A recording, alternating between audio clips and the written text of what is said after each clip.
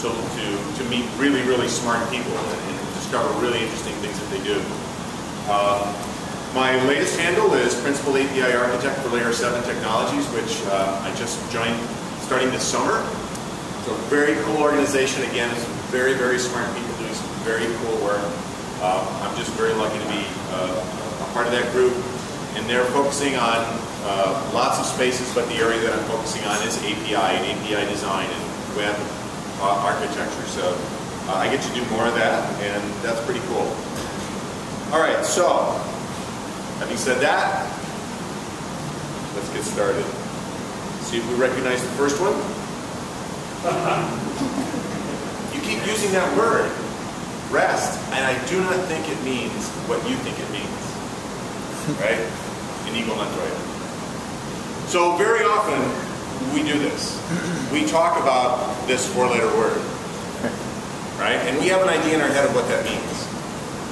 Some of us, that idea is very, very close to that 10-year-old dissertation that actually identified it and named it and created it. Some of us is not so close. Some of us know we're not close and we don't want to be close because they're not interested in a dissertation. But we use that word. So words are powerful. Words matter. And if people do not think it means what you think it means, you're in trouble. Whether you're talking to, a room of people like this, you're talking to your peers, you're talking to a development team, you're talking to a client. So it's really important to make sure we decide what we want to do here. Many of us want to talk about HTTP web architecture. There's too many letters, so we pick 4. We say we're going to talk about REST. Many of us want to talk about our HTTP API. But we're not sure that anybody's going to be interested in using our library. So we add 4 letters to it. And we say that our API is RESTful, or our framework is RESTful. Right? It helps, it's nice, but in the end, it sucks. Martin Fowler has a great blog post. Martin's always talking about naming.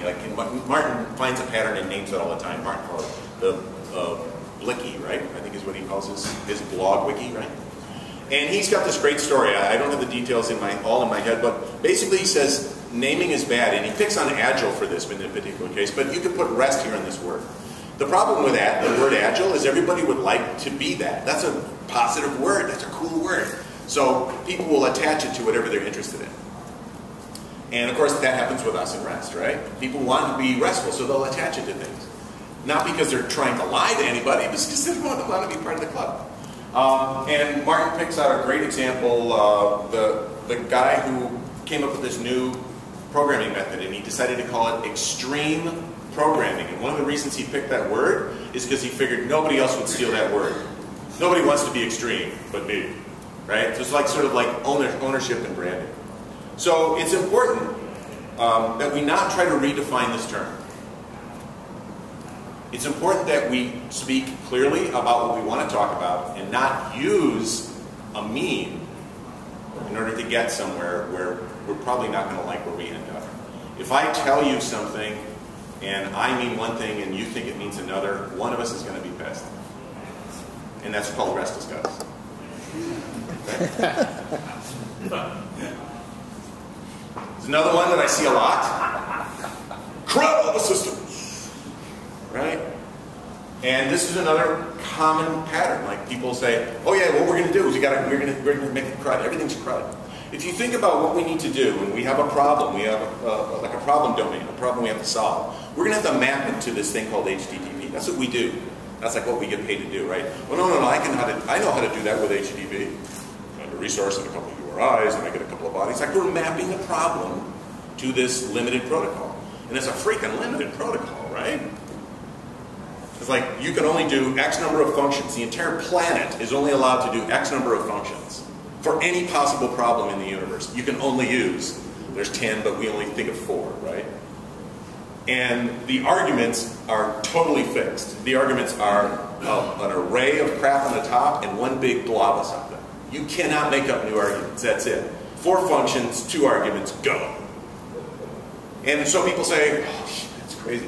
So we'll just CRUD the systems, right? So we'll just make everything the same. because it's too hard to vary all of that. So we apply certain meanings to certain functions, and we go ahead and use mostly, the two arguments we have, as simply as we can. The problem is, create, read, update, delete is a very limited world. It's even more limited than HTTP.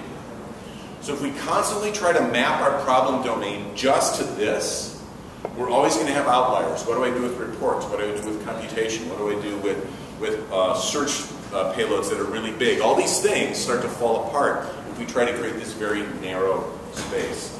So just saying CRUD all the systems doesn't really work. And primarily it's because the CRUD model is based on object thing, right? Because I've got an object, I can do things with it. The problem we have is HTTP was not designed with the thought of objects in mind.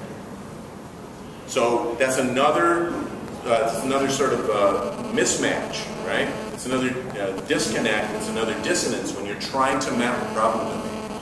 So you've got a problem matching it to a protocol. Now you're going to match it to a protocol using a specific style, which means everything has to be create, read, update, delete action.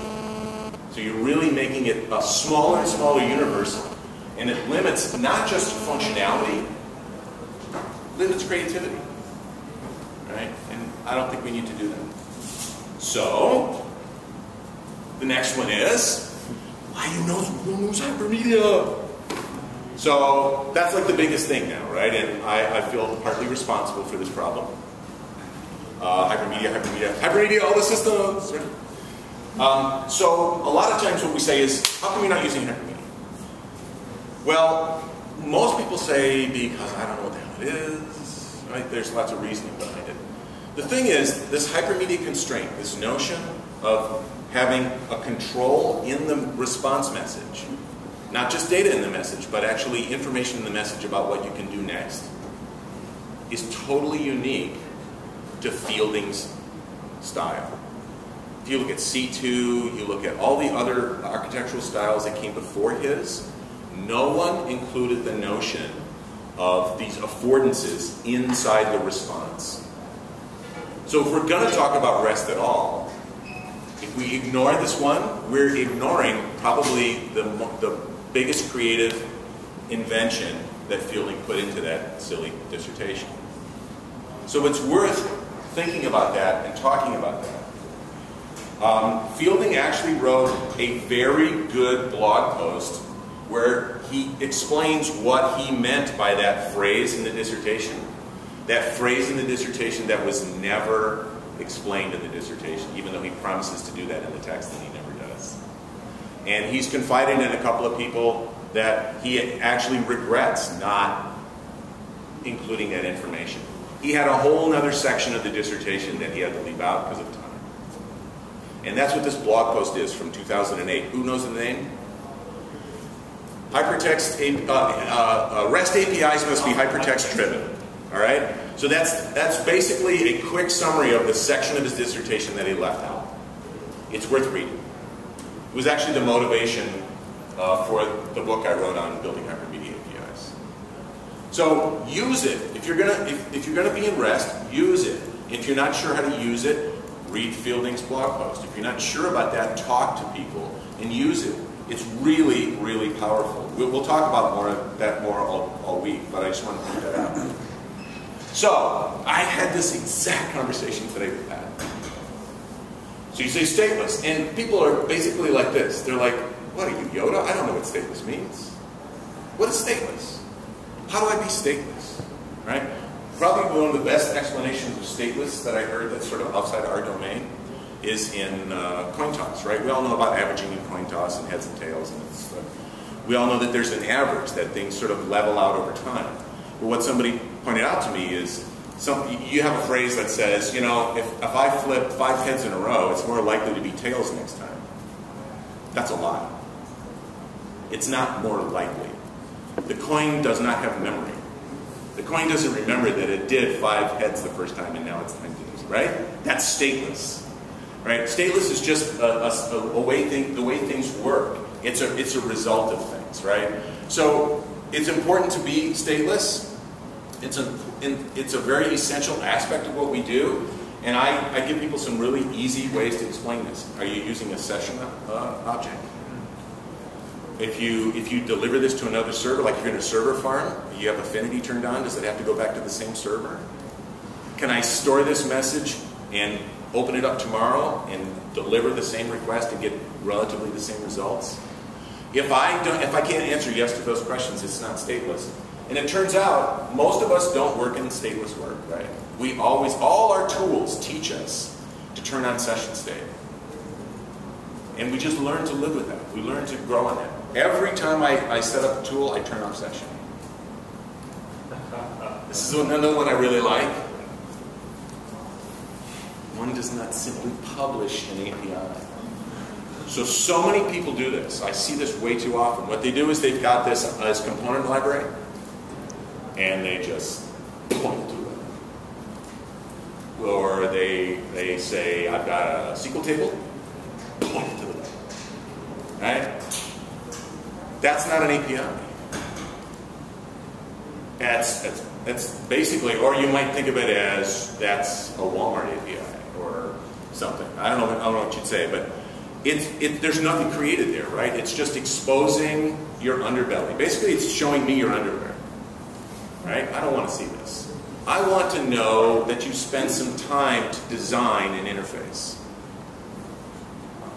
And I want to know that you designed that interface appropriately. If it's an interface for a human user, that better be an interface for an API that expects users to interact with it. If it's an interface for machines, do not give me an API for the browser. I want to know you've designed the interface to be appropriate. Donald Norman would have a field day on all of us. User experience rules work here as well, right? The API, the application programming interface, is how you look at the world, is how the world sees you. And that needs to be designed. It needs to be usable.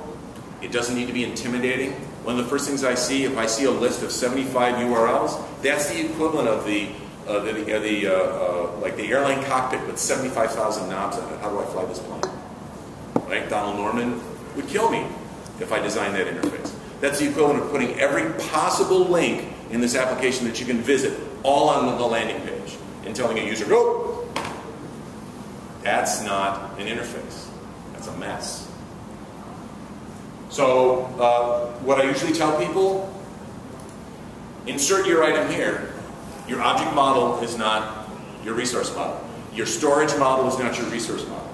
Your file system is not your resource model. Right? Design your interface. Use the same care and attention for APIs that you would for a user interface. All right, so you're all Neo.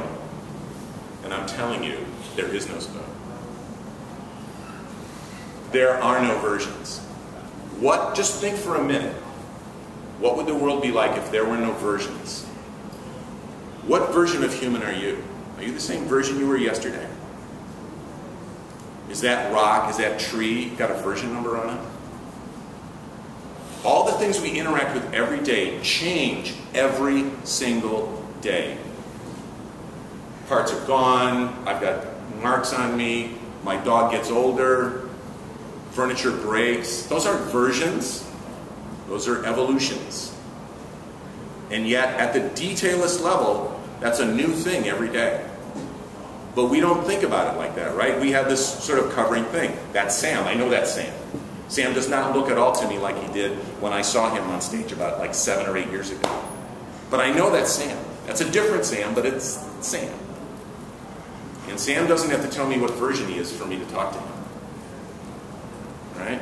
HTML doesn't have versions on the public web. It's HTML. Okay, marquee things don't work anymore for most browsers, right?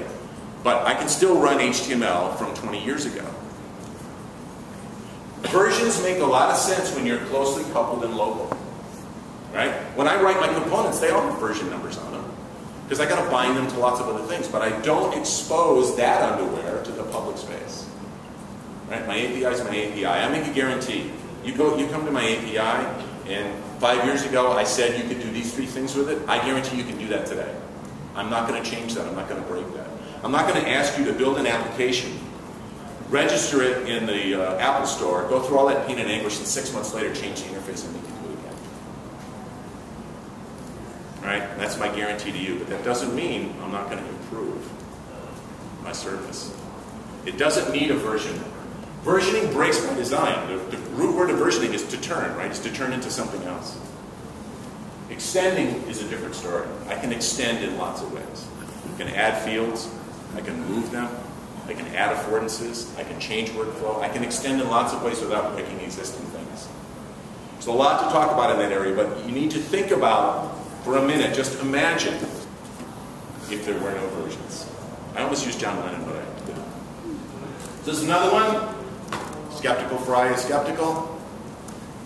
You're telling me this is not restful? I'm not so sure about that, right? You could spend all day on this topic, right? Do you really want to know if this is restful? I gave Pat a hard time about this today. Is that what you're really asking me? If it matches some guy's list of items in a 12-year-old dissertation that he was just trying to finish so he could get his PhD out? Is that what you want to know? That he's already admitted to you that sections are missing? Or do you want to know if this is really going to work? If this is appropriate for the task at hand? It turns out, discovering if it's restful or not is a whole lot easier. Right? Is this rest? And usually the answer is no. Right? Because we don't do all of the things that Roy invented. Who's read chapter 6 in the dissertation? Chapter 6 is why HTTP is not restful. The things that don't work, the things that are mismatched, right? So good luck on it. It's a lot more interesting to ask if this is the appropriate architecture for the problem at hand. First world problem, lady. Why do you make me download an SDK to use your HTTP API? I'm glad to say that I don't see this that much anymore. But it used to be that you could not use my HTTP API until you downloaded the SDK that matched my language. Right? I had to download that thing, and I had to run that, and I had to code against that. That's crazy. SDKs are a great way to control. Right? Think about it on the level of control. If I control all the servers and all the clients and all the coders, source is how I control how things work, right? And I govern the source, and you check the source in and I make sure the source is right. If I control the servers but I don't control the clients anymore, and I still want to have a lot of control, I'll issue an SDK. You have to use my SDK. This is your ticket in. And actually, I will, if I'm very concerned about it, I will make all sorts of non-standard things go on in that SDK about the way authentication works and header signing and everything else. So it's a total pain in the ass for you to do anything but use my SDK. Now I have more control of you. The problem is, as you get bigger and bigger and bigger and bigger, you can't control all that. You can't have all the versions. You can have an SDK for every possible language. You have to change your locus of control. So almost all the time, that next level of locus of control is the message. I can control the media type. I can control the media type design. I can control the affordances that I put into the media type at runtime. There are lots of ways that I can influence what people do, but eventually, if you're on the web and on the world, you have to give up this notion of people doing what you tell them. If the chair's in the room, do I have to sit in it? Hell no, I'm leaving the room. That doesn't mean I'm not going to put a chair out. Do you really want a high level of control when you write your applications? Or do you want people to have creativity to decide what they want to do? To use things in a new and inventive way? Donald Norman has a comment. A well-designed object is one that has affordances such that users find new ways to use the object, ways in which the designer never intended or never imagined. That's a beautiful object, right? And we've seen this. We've had this experience. Oh my gosh, I never thought you could do that with this API. I never even thought you could do that with my software. I'm amazed at the things that you're doing. That's because they have the chance to be creative. How much control do you want to have over them? Tosaki's guy, I don't design media types often, but when I do, I use hypermedia. If you're going to go through the pain and anguish of creating a custom type and trying to convince people to use it and create a shared understanding among people, I advise you to concentrate on the hypermedia aspect of it. Hypermedia is how we inform people about what you can do. I can exude data, raw data, in any format, XML, CSV, JSON, curly braces, angle bracket, it doesn't matter, right? If I'm going to go through the process of actually crafting a media type design, what I'm going to be adding is what this stuff means and what you can do with it. What you can do with it is the most interesting stuff. And it's the stuff we rarely talk about doing. Use media types to express the possible interactions with this service.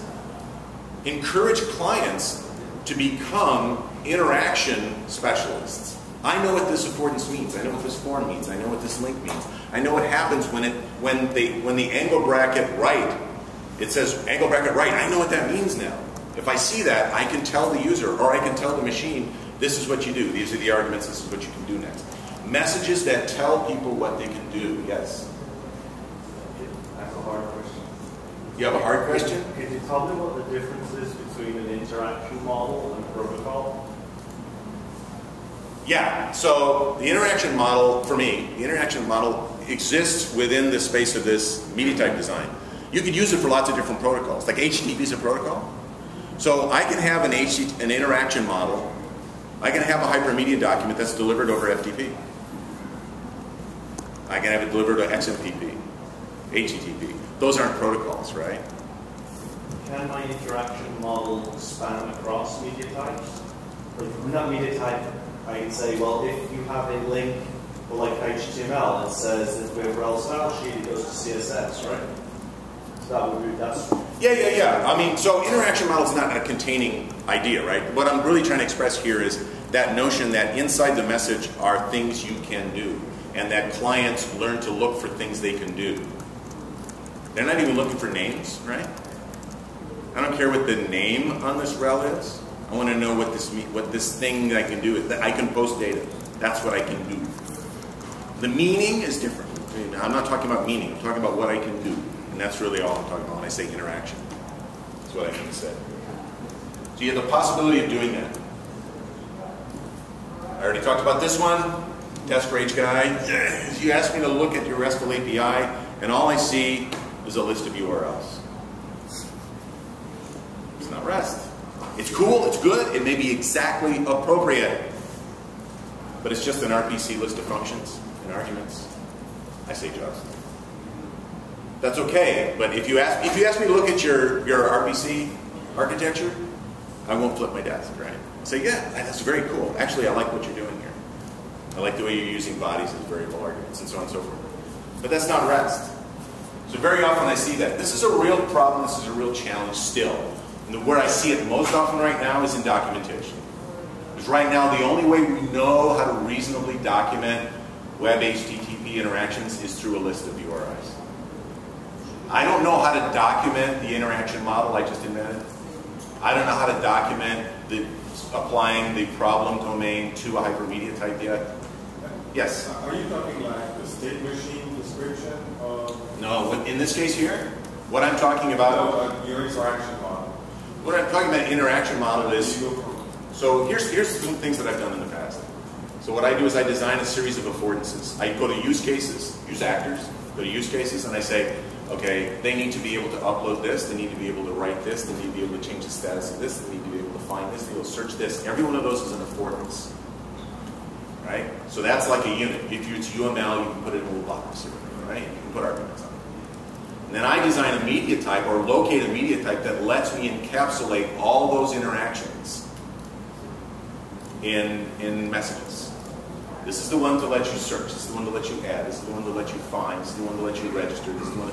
So these are all interactions, right? So that's what I'm talking about, and I don't know right now how to document that one. And document it in a way that clients can focus on it. So, do you really want to treat URIs as RPC space? You can do that. HTTP supports that, but actually it kind of sucks at it because URIs to HTTP are opaque and transient. They're not permanent identifiers. The guys in the RDF semantic web community have a different view of that. They're not in the REST world, and they have a very valid place to be. And they use those identifiers as permanent names. You have to decide that. Okay, so this is one that bugs me. Confession bear. All right, I confess that when I write my client apps, I always ignore caching directives. Because I can't be arsed to do that. It's just too much trouble. You know what? You stink.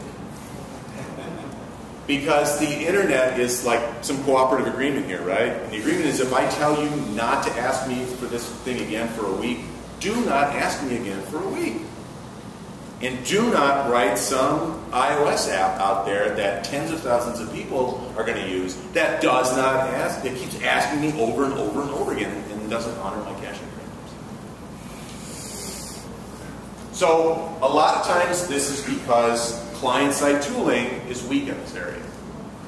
We don't have good client-side tools that makes this the easy path for developers. That's a bad thing.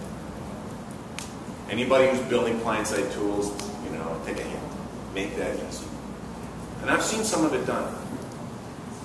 A brilliant item inside the Windows operating system is you can hook into their entire caching model with one call. You can simply, in the start of your build application on .NET, it doesn't matter if it's a web application or if it's a client application, outside the web. You click into the WinINet cache and you're done. You get all of the benefits. It's smart enough to talk all of that talk about HTTP headers and 304 and all that stuff. So it's there. So don't code clients that ignore caching because you're hurting us all.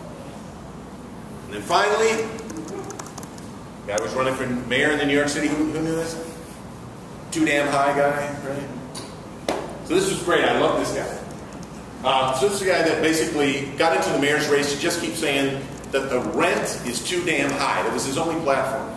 And he became like this popular character. He showed up on debates, right? He would show up on debates for mayor. And all he would say is the rent is too damn high. Turns out he was in rent-controlled property and it was a weird thing. But the point I'm trying to make here is I know a lot of these same characters that tell me the cost in time and effort of making an evolvable app is too damn high and they walk off the stage. It's not enough. Have you really thought about what the cost and effort is to write an evolvable app? Have you thought about the cost and effort to not write an evolvable app yet? This is a rich man's problem. Yeah, this could be a rich man's So problem. one of the challenges is often people just need to get something out and they hope they have that problem. And then the version breaking and evolution comes in later, and I think we're starting to see a lot of that as APIs are becoming more accepted and more successful. So whether or not this is the right thing to do from the very beginning when you scratch your itch, mileage may vary. Once you start giving clients some money and you've got transactions going through, then so that's certainly a point of view. So it sounds to me like you've thought carefully about what it costs not to do it, and it's worth it to not do it, right? And that's okay if you go through that cost model and you figure out I can afford to break these things for a while, and I know who I'm breaking and I know how they'll react, right? And that's fine. I know a lot of people who aren't thinking about this. And I think we are seeing pressure on this topic primarily because we're getting so many more device deployments. You know, the mobile space is increasing this problem. If we all continue to just write scriptable browsers, then we'd be done with this problem. Because code on demand solves every problem. It does, right? I can actually, because that's what Google does, right? Is they create an HTML frame with 2 divs in it, and leads, and a link to like 6 megs of JavaScript. That's a totally evolvable application. Yeah, except that they had to do it at speed. Well, yes, but they can do that. But a lot of us don't have that case, right? Make sure you really assess the cost and benefits. And make sure you assess the cost of not doing it. And make a smart decision. Not creating an evolvable app is not a bad thing. Creating the wrong level of evolvability is going to cause you problems. Like if you make it overly evolvable, it's going to cost too much and then people aren't going to like it. You're going to have problems with adoption. Just like deciding if the technology is appropriate. Okay? Now, for the most part, in my experience, this is not that hard. This is not that hard at all. We can talk some more about it. So, I took a little longer than I should because I started late. But these are the 12 that I outlined here today. And the point of this is to just get you to think. We all recognize these characters. We recognize these problems. Some of them have rather simple solutions like please cache. Some of them have very, very complicated solutions like figuring out the cost of the vulnerability, right? But they're there, and they should be in your mind when you tell clients how to build applications, when you lead developers into creating systems, when you tell people how to build frameworks and tools. Keep these things in mind and we'll all be better off. And what's most important is if you think about it, who's read the opening quote in the introduction of Fielding's thesis? Who can remember what that is? What is it? Do you I don't remember. I've read it. Does anybody remember it? It's It's a question. Yeah, I do remember. Did you say knives? Does anybody know that reference? Yeah. Monty Python, the architect's sketch. Fielding wrote his dissertation because he was pissed because people applied the wrong technology to a problem based on faddism rather than careful evaluation. And he links to a Monty Python sketch where they want to build a block of apartments. And this guy comes in and he's just totally excited about his apartments. He's explaining everything. It's like soundproof walls. He's got beautiful foyers and there's beautiful pictures on the wall. And then right at the very end, there's the knives. And then there's these big long sluices. And he said, whoa, whoa, whoa, whoa, whoa. Did you say knives? He said, oh, yes. Do you plan on killing our apartment attendants? He said, yes, yes. I build abattoirs. I build slaughterhouses. This is the best slaughterhouse ever. And he said, did you not want to do that? I said, no. I said, well, then I completely misunderstood your approach to tenants. This guy knows one thing and one thing well. He got the opportunity to build something, and he built what he knew, whether they needed it or not, whether it hurt people or not. And he got really pissed that they didn't like it. He built in this beautiful thing, and they hated it. This is the first quote in Fielding's thesis. Watch the sketch. We do not want to be that guy. Right? Who does what we want to do even though it's inappropriate, even though it hurts people, even though it pisses people off. Right? We want to pay attention, right? And that's what Fielding tried to give us. The poor guy spent pages and pages describing how you could create your own style based on properties and constraints. Then to prove that it's possible, he gave us one chapter as one example, and that's all we care about now, is the one example. So we're not even doing what Fielding asked. And he's pissed. So if you read chapter 2 and 3, you read about what he was really asking, what he was really suggesting. How you can design your appropriate architecture. And how you can not be one of these memes. Thank you.